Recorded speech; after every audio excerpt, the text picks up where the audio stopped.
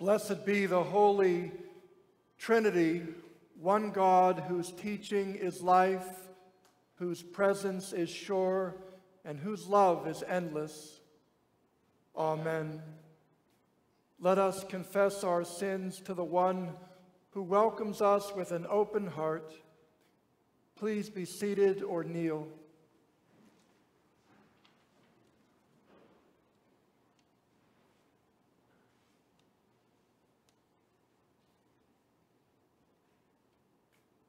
Let us pray.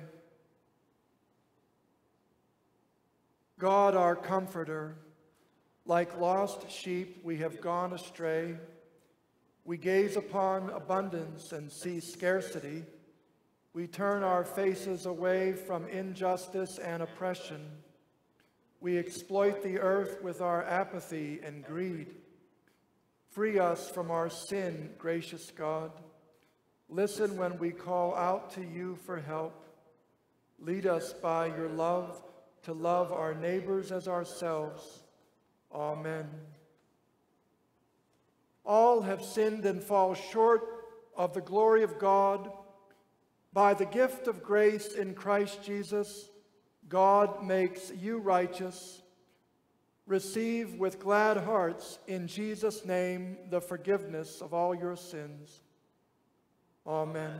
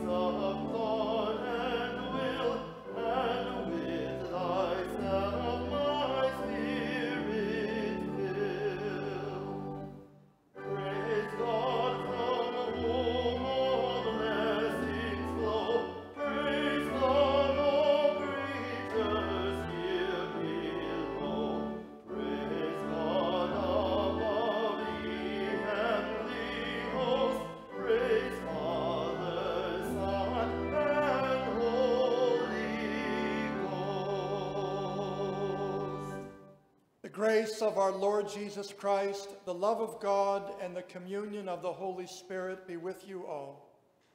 And also with you. Let us pray. Generous God, your Son gave his life that we might come to peace with you.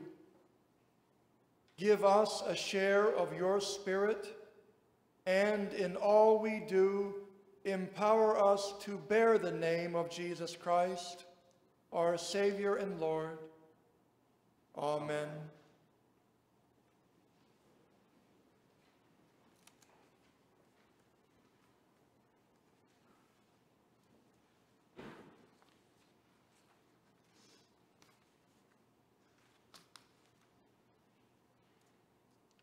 A reading from Numbers. The rabble among them had a strong craving, and the Israelites also wept again and said, "If only we had meat to eat. We remember the fish we used to eat in Egypt for nothing, the cucumbers, the melons, the leeks, the onions, and the garlic. But now our strength is dried up, and there is nothing at all but this manna to look at." Moses heard the people weeping throughout their families, all at the entrances of their tents. Then the Lord became very angry, and Moses was displeased. So Moses said to the Lord, "Why have you treated your servants so badly? Why have I not found favor in your sight, that you lay the burden of all this people on me? Did I conceive all this people? Did I give birth to them, that you should say to me, 'Carry them in your bosom as a nurse carries a suckling child'? to the land that you promised on oath to their ancestors? Where am I to get meat to give to all this people?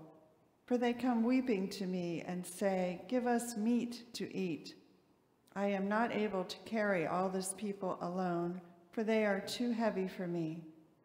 If this is the way you are going to treat me, put me to death at once, if I have found favor in your sight, and do not let me see my misery." So the Lord said to Moses, "Gather for me 70 of the elders of Israel, whom you know to be the elders of the people and officers over them. Bring them to the tent of meeting and have them take their place there with you." So Moses went out and told the people the words of the Lord, and he gathered 70 elders of the people and placed them all around the tent. Then the Lord came down in the cloud and spoke to him, and took some of the Spirit that was on him and put it on the 70 elders. And when the Spirit rested upon them, they prophesied, but they did not do so again. 2 men remained in the camp, one named Eldad and the other named Medad, and the Spirit rested on them. They were among those registered, but they had not gone out to the tent, and so they prophesied in the camp. And a young man ran and told Moses, "Eldad and Medad are prophesying in the camp." And Joshua, son of Nun, the assistant of Moses, one of his chosen men, said, "My lord Moses, stop them." But Moses said to him, "Are you jealous for my sake? Would that all the Lord's people were prophets, and that the Lord would put his Spirit on them." The word of the Lord. Thanks be to God. Let us pray together responsively the words from Psalm 19. The teaching of the Lord is perfect and revives the soul. The testimony of the Lord is sure and gives wisdom to the simple. The statutes of the Lord are just and rejoice the heart. The commandment of the Lord is clear and gives light to the eyes. The fear of the Lord is clean and endures forever. The judgments of the Lord are true and righteous altogether. More to be desired are they than gold, more than much fine gold, sweeter far than honey in the comb. By them also is your servant enlightened, and in keeping them there is great reward. Who can detect one's own offenses? Cleanse me from my secret faults. Above all, keep your servant from presumptuous sins. Let them not get dominion over me.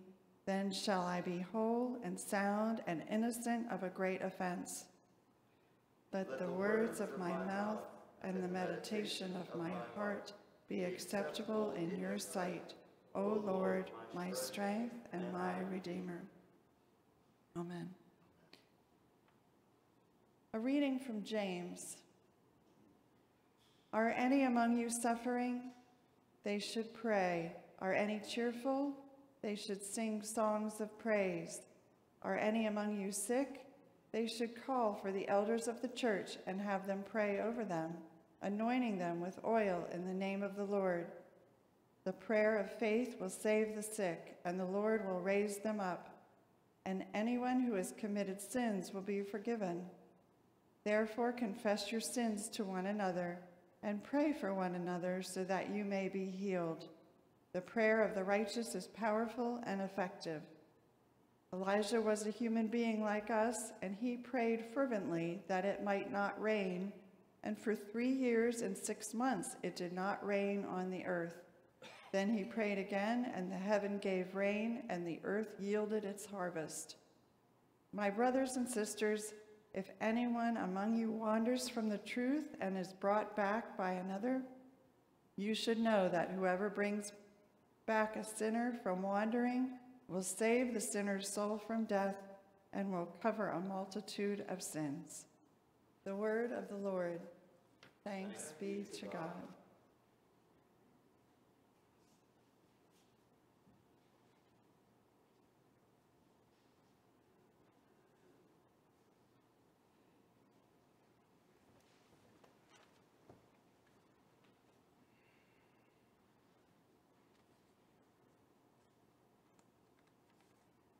The Holy Gospel according to Mark, the 9th chapter.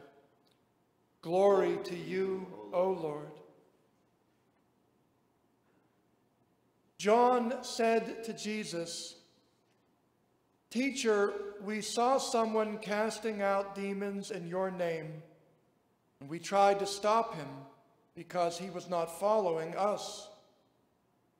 But Jesus said, "Do not stop him, for no one who does a deed of power in my name will be able soon afterward to speak evil of me. Whoever is not against us is for us. For truly I tell you, whoever gives you a cup of water to drink because you bear the name of Christ will by no means lose the reward. If any of you put a stumbling block before one of these little ones who believe in me, it would be better for you if a great millstone were hung around your neck and you were thrown into the sea. If your hand causes you to stumble, cut it off. It is better for you to enter life maimed than to have two hands and to go to hell, to the unquenchable fire. And if your foot causes you to stumble, cut it off. It is better for you to enter life lame than to have 2 feet and to be thrown into hell. And if your eye causes you to stumble, tear it out. It is better for you to enter the kingdom of God with 1 eye than to have 2 eyes and to be thrown into hell, where their worm never dies and the fire is never quenched. For everyone will be salted with fire. Salt is good, but if salt has lost its saltiness, how can you season it? Have salt in yourselves and be at peace with one another." The Gospel of the Lord. Praise to you, O Christ.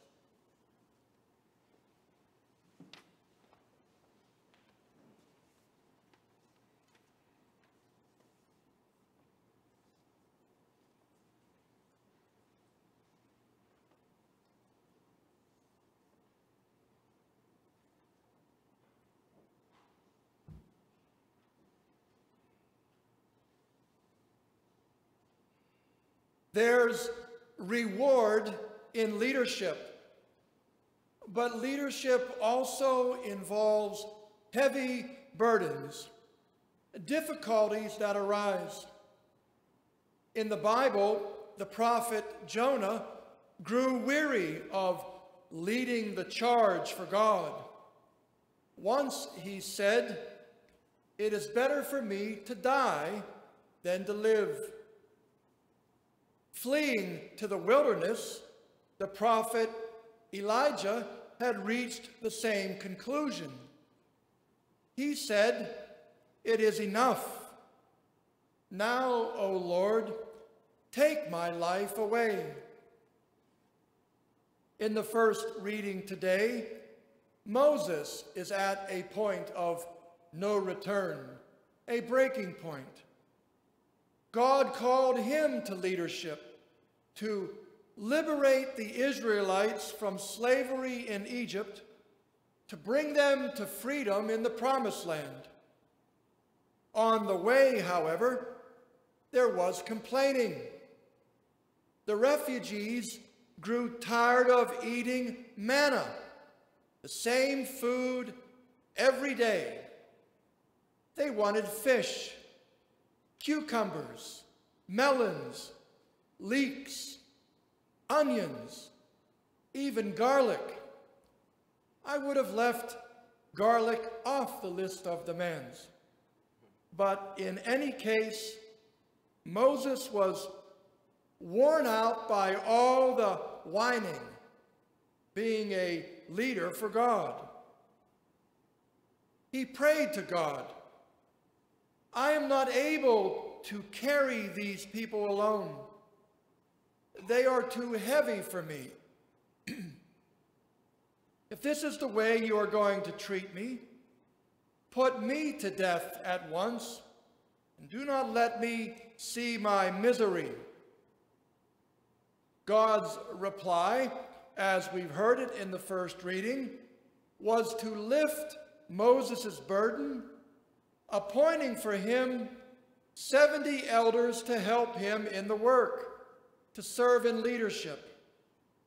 Verse 25 says, "The Lord took some of the Spirit that was on Moses and put it on the 70. Leadership thereby became a shared endeavor. Moses learned to delegate. During our Monday evening Bible study this week, we read from the 3rd chapter of Mark's Gospel. Jesus' fame had become so widespread, great throngs of people were coming to see him, coming to be healed. They came from Judea, Jerusalem, Idumea, from beyond the Jordan River, and from the region of Tyre and Sidon.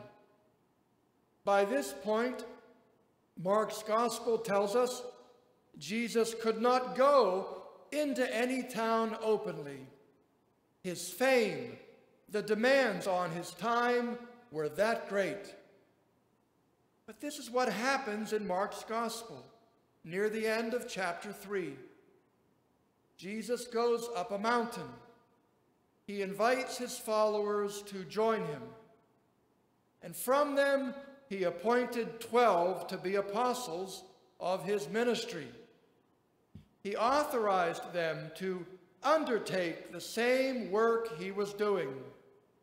Like with God helping Moses, Jesus delegated leadership. He shared power.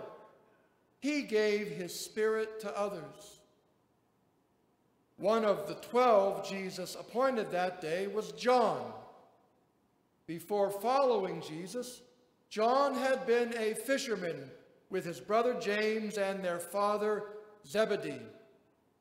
In the gospel today, John is no longer a humble fisherman, now an apostle, a member of Jesus' inner circle. He's a bit full of himself. He says to Jesus, "Teacher, we saw someone healing, casting out demons in your name, and we tried to stop him because he was not following us." But Jesus said to John, "Do not stop him, for no one doing a deed of power in my name will be able to speak evil of me. Whoever is not against us is for us." Jesus, we see, was inclusive, not restrictive with leadership. In the first reading, Joshua tries to restrict Eldad and Medad from leadership, but he is reprimanded by Moses. Moses said, "Joshua, are you jealous? Would that all the Lord's people were prophets, that the Lord would put his Spirit on them all." In the second reading from James today, there's an insightful verse that reveals the preference for shared leadership in the early church. Verse 14 says, "If any are sick, they should call for the elders of the church and have them come and pray, anointing in the name of the Lord." Nothing in this verse diminishes a bishop, a pastor, or a council president. The verse instead reveals wisdom that leadership is worst when hoarded and best when shared. Moses was wiser than Joshua, Jesus wiser than John. They were open to sharing leadership, What remains for us is to join in the work too, and to welcome others to do the same. In the church, there's a place for all. There's leadership to share, ministries needing the commitment of everyone. Each of us is endowed with gifts, with talents to share. Great or small, the Lord loves and welcomes them all. So, this is a practical message today. For in the coming week, church members will receive by email or by postal mail our congregation's 2021 annual report, our proposed 2022 budget, and the names of nominees who've agreed to join the church's council. Let's complete our shared duty this week, casting our votes, following the directions to fulfill our membership vows. We are one in Christ. We are united in shared ministry during this unusual time. There are rewards in church life, but also challenges managed best when shared together. Let us be in prayer for one another, for the troubled world, never losing our hope in Christ. Jesus says in the gospel, "Whoever gives even a cup of water to another because they bear the name of Christ will by no means lose the reward." Let us offer our cups of water every day in the time given to us, gratefully serving in the joy and challenge of being disciples of Christ, members of his church. In the name of the Father, Son, and the Holy Spirit. Amen.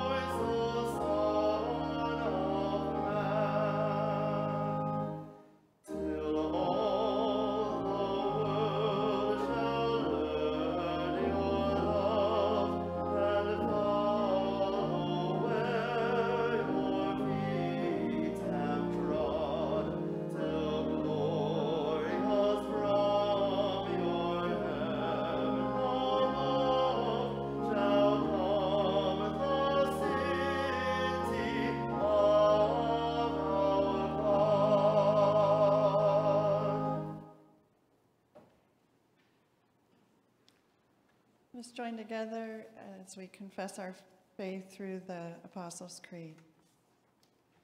I believe in God, the Father Almighty, creator of heaven and earth. I believe in Jesus Christ, God's only Son, our Lord, who was conceived by the Holy Spirit, born of the Virgin Mary, suffered under Pontius Pilate, was crucified, died, and was buried. He descended to the dead. On the third day he rose again. He ascended into heaven. He is seated at the right hand of the Father, and he will come to judge the living and the dead. I believe in the Holy Spirit, the Holy Catholic Church, the communion of saints, the forgiveness of sins, the resurrection of the body, and the life everlasting. Amen.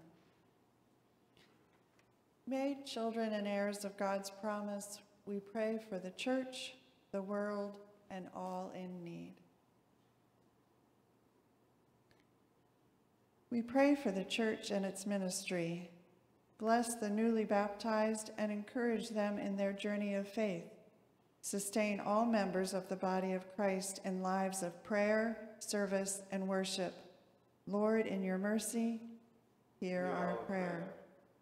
We pray for natural wonders of your creation. Restore damaged forests, waterways, and natural habitats, and lead us to be good stewards of what you have provided. Lord, in your mercy, hear our prayer. We pray for those in authority. Give them wise minds and compassionate hearts. Strengthen in them a desire to protect the vulnerable and care for those underserved. Lord, in your mercy, hear our prayer. We pray for those who are struggling with cancer, dementia, or any other disease. Provide them with peace and resilience for the days ahead. Sustain caregivers with energy and patience. Lord, in your mercy, hear our prayer. We pray for the worship leaders of this congregation, musicians, readers, acolytes, and ushers. Bless us through their ministry and grant them the passion to continue in their service. Lord, in your mercy, hear our prayer. We give thanks for all your saints, those we have loved and known, and those from every time and place. Continue to guide us by their example and reassure us of your promised salvation. Lord, in your mercy, hear our prayer.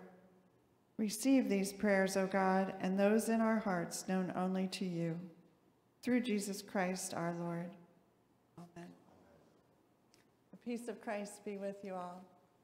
And also with you. Let us share the peace of Christ.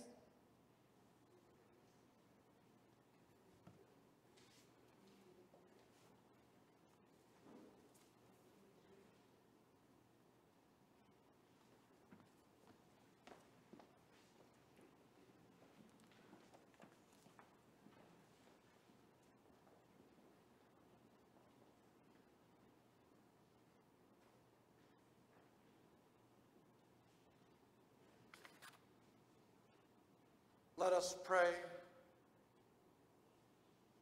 God of all creation, all you have made is good, and your love endures forever.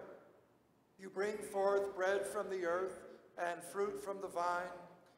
Nourish us with these gifts, that we might be for the world signs of your gracious presence. In Jesus Christ, our Savior and Lord. Amen.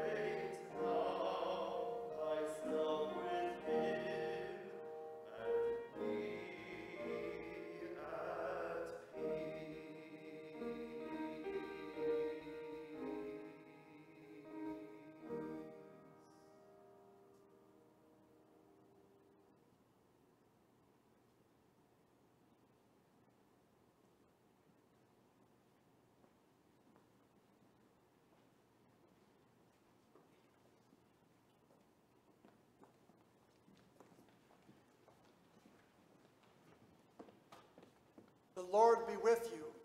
And also with you. Lift up your hearts. We lift them to the Lord. Let us give thanks to the Lord our God.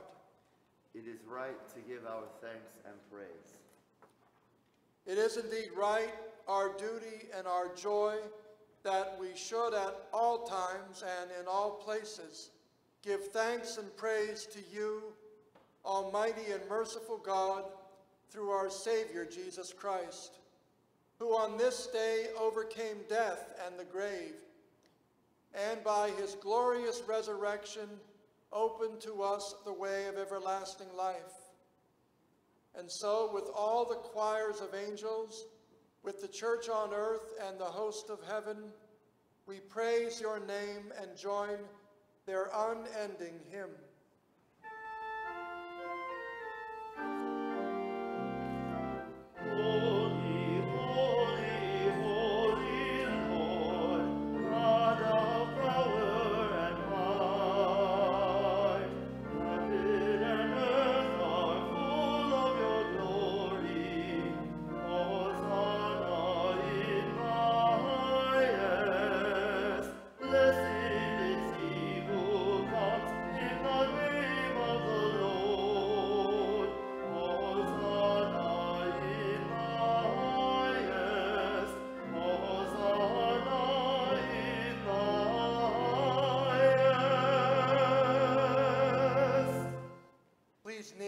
Seated.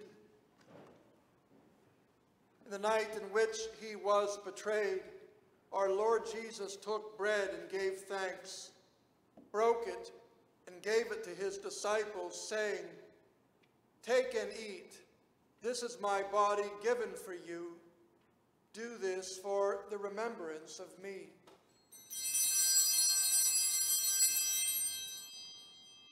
Again, after supper, he took the cup, gave thanks, and gave it for all to drink, saying, "This cup is the new covenant in my blood, shed for you and for all people for the forgiveness of sin. Do this for the remembrance of me."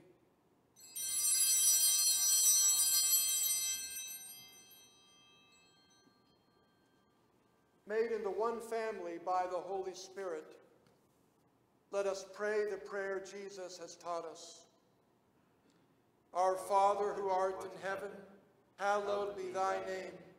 Thy kingdom come, thy will be done, on earth as it is in heaven.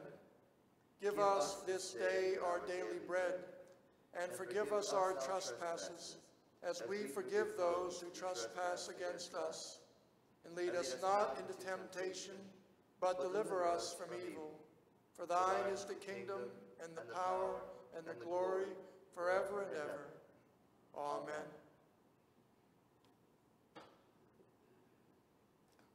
All who hunger and thirst, come. The table is ready. Praise the Lord.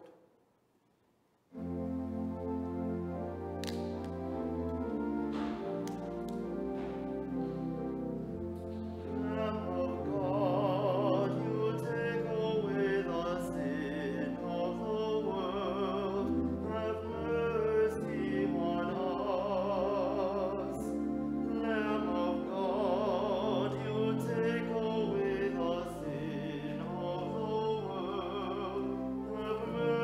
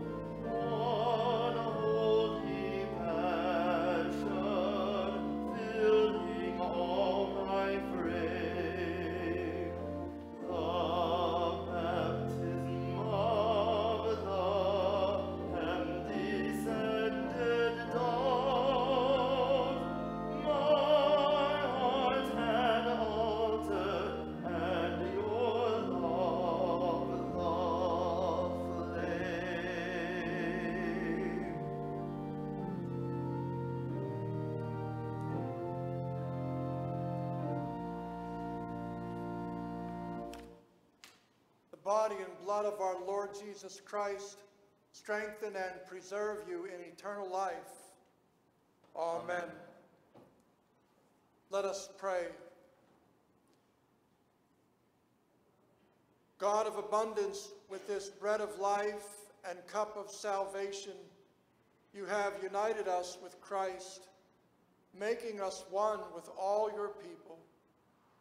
Now send us forth in the power of your Spirit, that we may proclaim your redeeming love to the world and continue forever in the risen life of Jesus Christ our Lord. Amen. Almighty God, the Father, Son, and Holy Spirit, bless you now and forever. Amen.